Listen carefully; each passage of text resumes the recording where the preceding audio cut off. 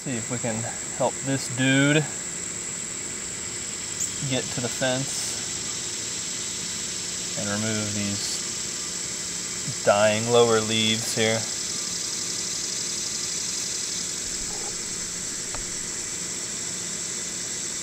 This one even still has his little, the very first leaves that come out right after he sprouts. Not anymore. Alright, reach your little tendril out there, buddy. Reach on over to the fence, please.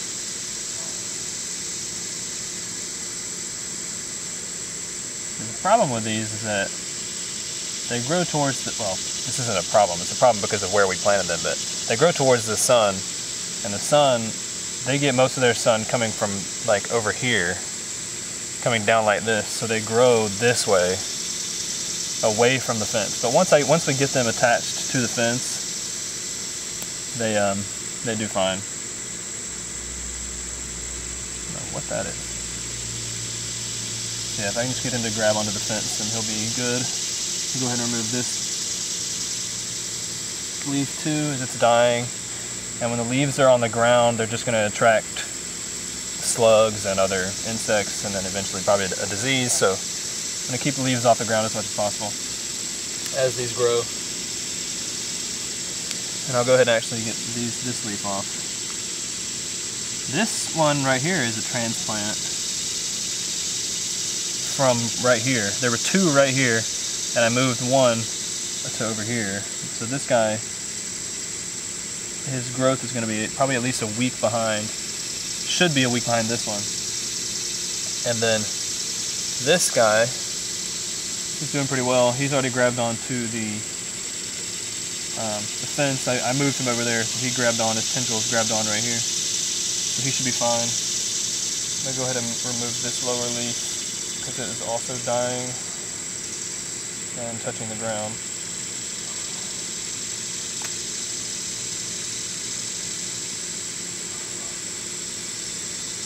And then I showed this guy yesterday.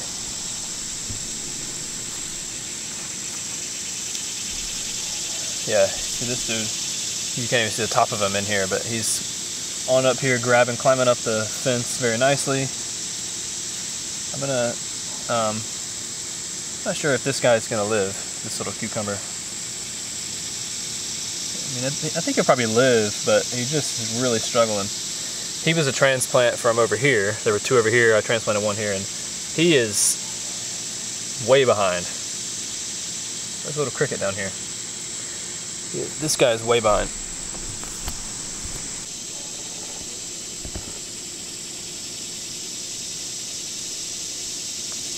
That was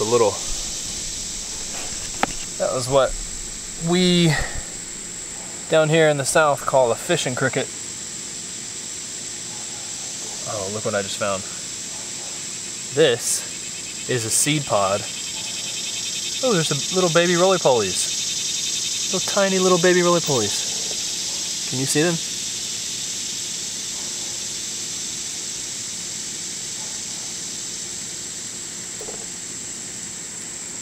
That is a seed pod from the mimosa tree, which is an invasive tree not native to Alabama or to the United States.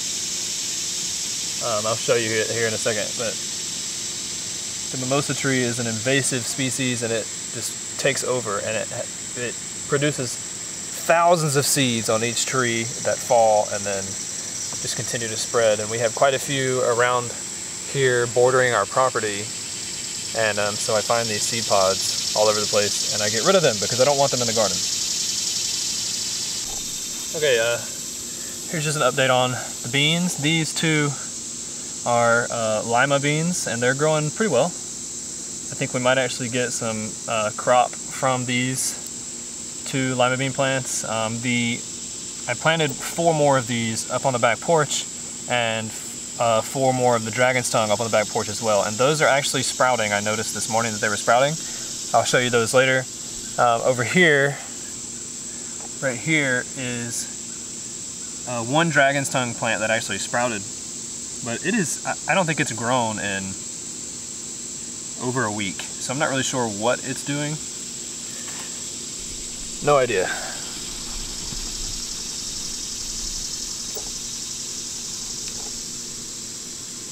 I just found some weird looking tiny little bug on some of these lettuce plants that are going to seed. It's really amazing just how many insects you find when you just get in close and really look. There's so many really tiny insects that you just don't even notice until you really spend time getting close and looking at the plants and inspecting plants. It's really crazy, and a lot of them are beneficial and a lot of them are not beneficial, and it's difficult to kind of learn about all of them because there's just so many. Like just right there was some type of hoverfly that's, I think, beneficial. There's a little cricket in there right behind that hoverfly. There was some sort of leaf beetle, and then all those weird little tiny insects, I don't even know what they are. There must be some sort of aphid or something, I have no idea. Anyway, I'm gonna harvest the okra, which, by the way, the okra is nearly as tall as me. So they're probably around 6 feet tall now, which makes it easy to harvest.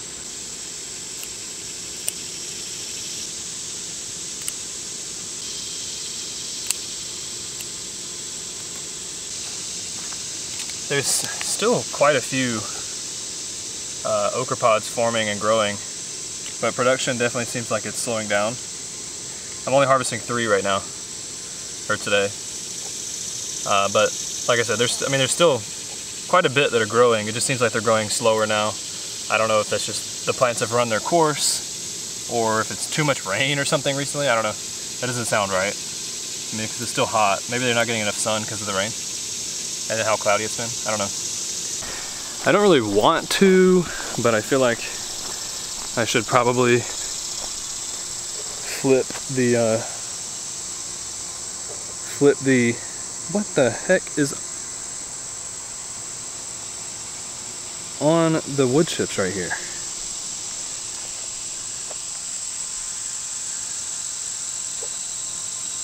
What in the world? Okay, so definitely some type of mold growth. There's like spores, like mold spores, or I have no idea. I'm gonna have to research this really quick. Okay, Google. Mold spores growing on wood chips.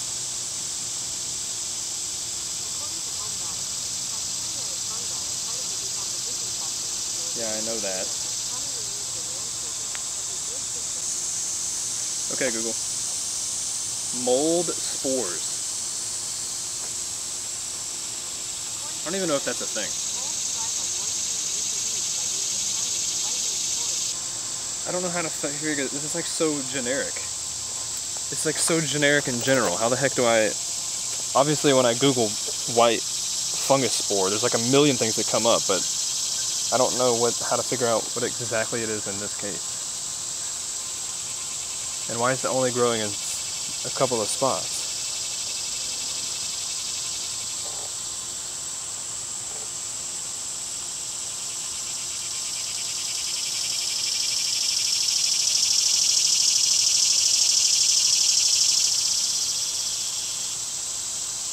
White fungus. See, I don't think this is, and this is going to be too specific. White fungus on wood chips. No, this isn't it. What's growing on my mulch? Let me look at images. See if I can find a similar image. Oh my gosh, I don't know, man. I don't know. I think maybe I could just turn over the wood chips right here and bury that, or try to figure it out. I took a picture of it. I don't know. Okay, what was I saying? Oh yeah, I don't particularly want to flip the compost over today, but I feel like I should because of the mouse. I just want to make sure that this mouse is not still here. I mean, I don't care where he goes, just not in my compost pile. Well, and not really, I don't really want him in the house, but turning it is also advantageous to just helping the system decompose faster, and I would really like to have this ready pretty soon. So maybe I'll do it. First I'm gonna check the temperature.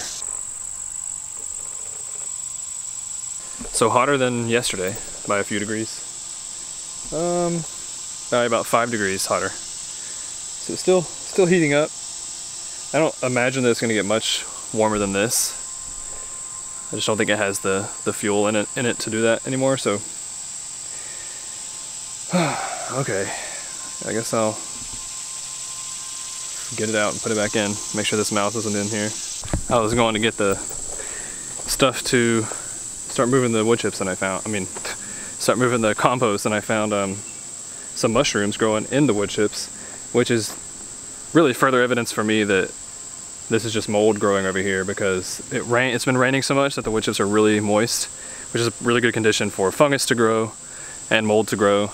And indicative of that are these mushrooms that have come up. I don't know anything about mushrooms. I do like mushrooms. I don't like mushrooms by themselves. I like mushrooms in stuff. But it's not a bad sign to have mushroom growth in the wood chips, from what I understand, because it just means that that there's life inside of the wood chips, breaking down the wood chips and breaking down the other material, and that's what I want to happen anyway. So.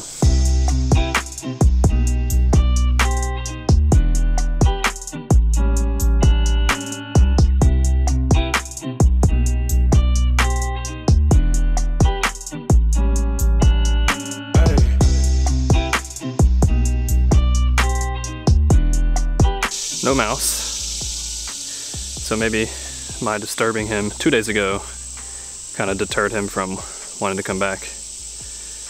Hopefully that's the case. I gotta figure out how to make the compost go faster. The guy who I kind of, well, I mean, they didn't really copy anybody. There's just only one way to make compost. You just put organic matter together and then wait. But the guy who I kind of followed and based this whole thing off of is Charles Dowding, and I'll link a video to him talking about his compost system. But I knew going into this that his compost piles, he has like 6 different piles, and they take like 8 months to get completed, but that's because he only turns them 1 time during that whole course of 8 months. And it's because he does like a 50-50 ratio of carbon to nitrogen. So maybe my ratio is similar to his, and that's why it's taking so long. Or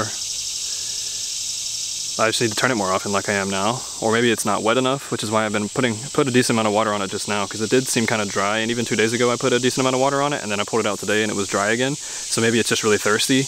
All the bacteria in there just need the water so maybe I just need to wet it more. Just at one point it was really wet, and so I thought maybe I shouldn't wet it so much, but I don't know. It's all just a trial and just a learning experience. So hopefully I will learn something from this. I mean, I think I already have, but when it's complete, hopefully I'll have a better understanding of how it all works, and maybe I can get some different material for next time, and even for this one that's going right now. I need brown material for that. I don't know. Lots of things to think about, but I really need to fine-tune and refine this whole process, because the compost is really what makes or breaks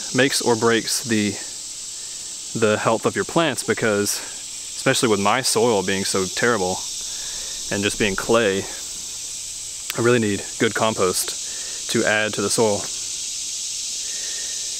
And I've looked around and there's like no good like homemade compost around me really that anybody is selling. So I gotta make it myself.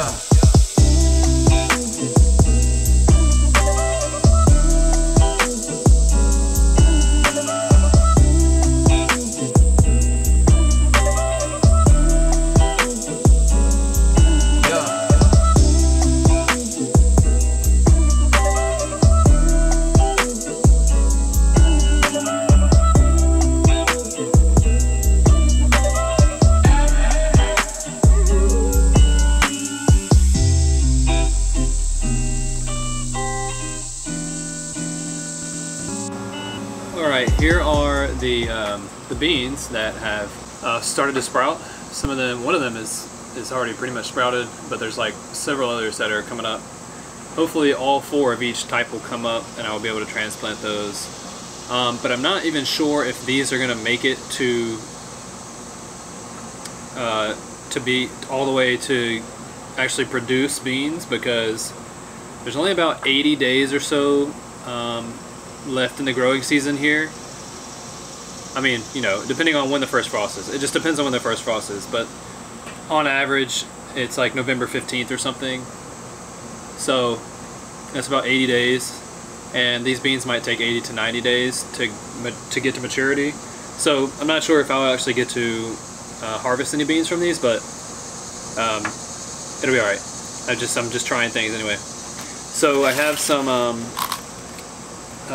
individual little trays to put seedlings in, and here is some of the lettuce that's come up, and the lettuce here is kind of densely in here, and that's not really ideal because by the time I go to transplant these, when they're ready to be transplanted, their roots are going to be all tangled up probably, and that's probably not good. So what I want to do is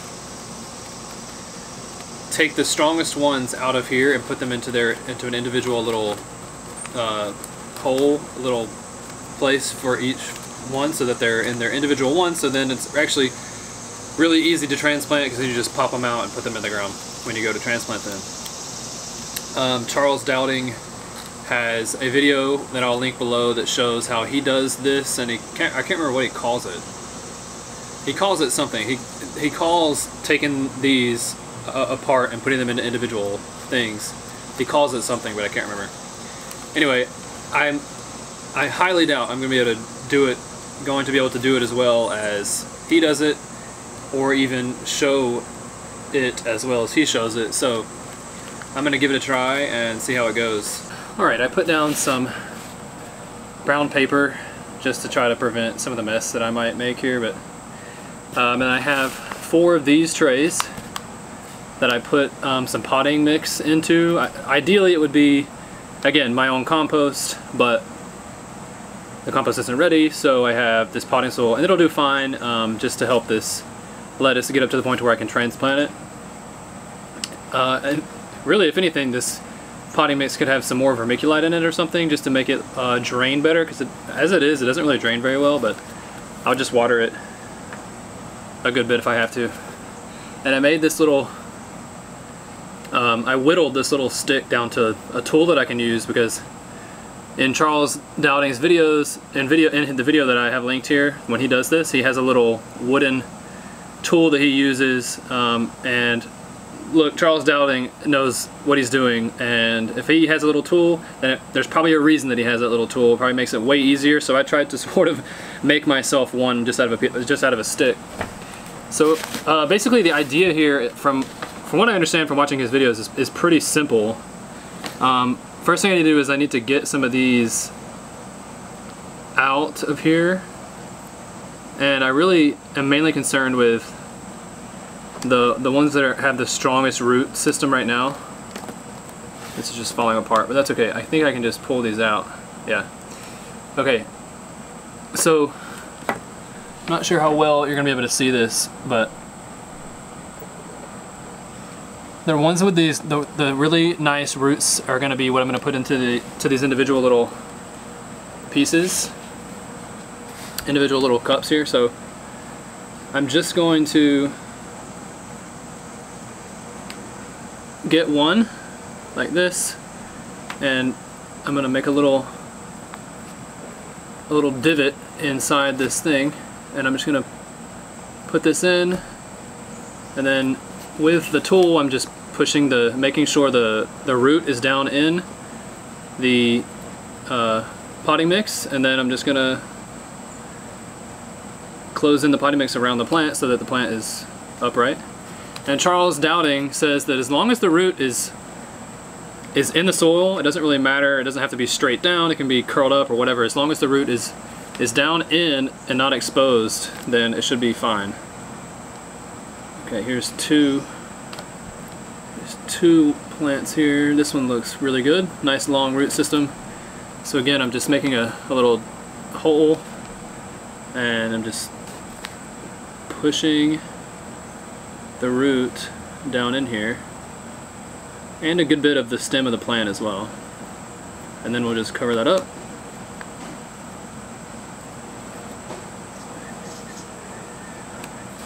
Just like that. So I'm just going to keep doing that with as many of these that I think are nice and strong and have nice roots. I'm just going to keep putting those in until I have, you know, some trays full of some little lettuce sprouts. There's 3. And using this method, it makes it to where you can just plant a bunch of seeds into one system like this, and then whichever ones sprout, whichever one's the strongest, are the ones you pull out and you put into individual little cups, and then you have full trays where there's none missing. And also you're picking the strongest ones, so you're picking the ones that are probably going to be doing the best anyway. So here's another one, another little nice little strong one. Make my little divot in this, put that root down in there, and then just put that little plant in there. There's 4 done. Okay, so I'm going to do as many of these as I have and get them into individual little trays.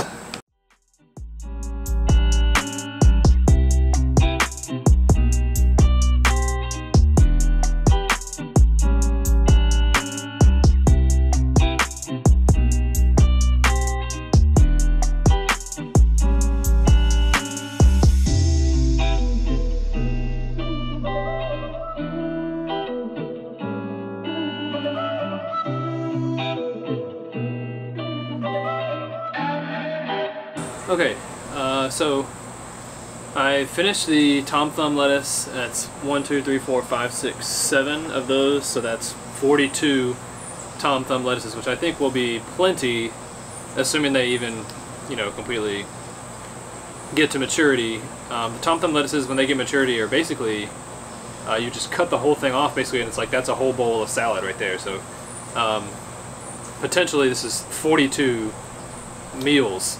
42 salad meals with just the Tom Thumb lettuce. And that came from this. So from the, see, there's more here, I just didn't feel like doing it because this is enough. I don't even think I have enough room to plant all these out in the garden anyway, so so I had 2 more of these that I separated the Tom Thumb lettuces out into individual little cups, and then these are cabbage, I can't remember what kind, that I also transplanted out of larger cups.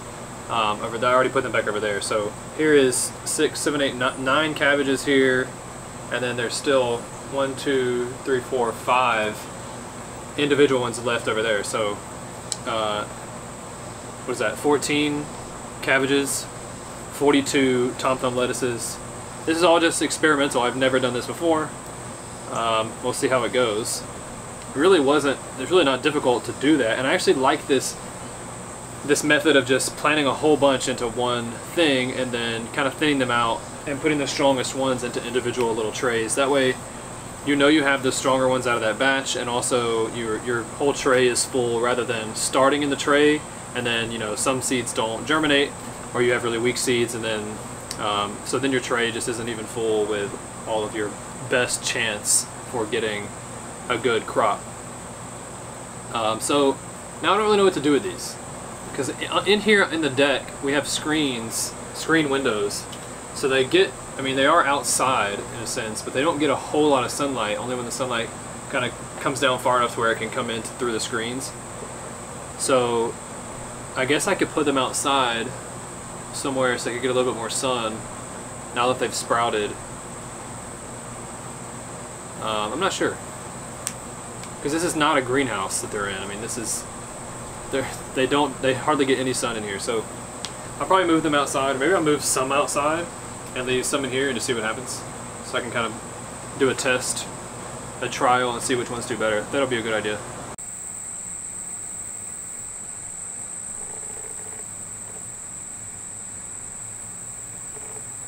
I just watched a video of some woman talking about compost. I'll link the video below, but basically she's just giving an overview of what compost is and why it's beneficial and all that. But what I found amazing was all the times that she said she'd bring up something, or she'd show a slide of something, and then she'd say, like, no one really knows what this is. It's just so much unknown still to soil and microbial life, and it's really fascinating. She even showed a slide, a picture of something she found under the microscope, under her microscope, in a compost tea that she made out of rainwater. And she said she sent it to, you know, all her expert friends on all this stuff, and literally no one knows what it is. Nobody knows. It's just kind of crazy to me. It's kind of bizarre, but not really. I think there's so much complexity on this earth that we don't really understand. Everybody knows that, you know, there's a lot of things in the ocean that we still don't understand. Obviously there's a lot of things in outer space that we don't understand. But to think that there's stuff right here in this soil, right underneath me, that we'd have no clue about. I don't know, I found it pretty interesting. You know, I don't really know who this woman is. I don't know if she's right about everything that she said or not, but it's very interesting.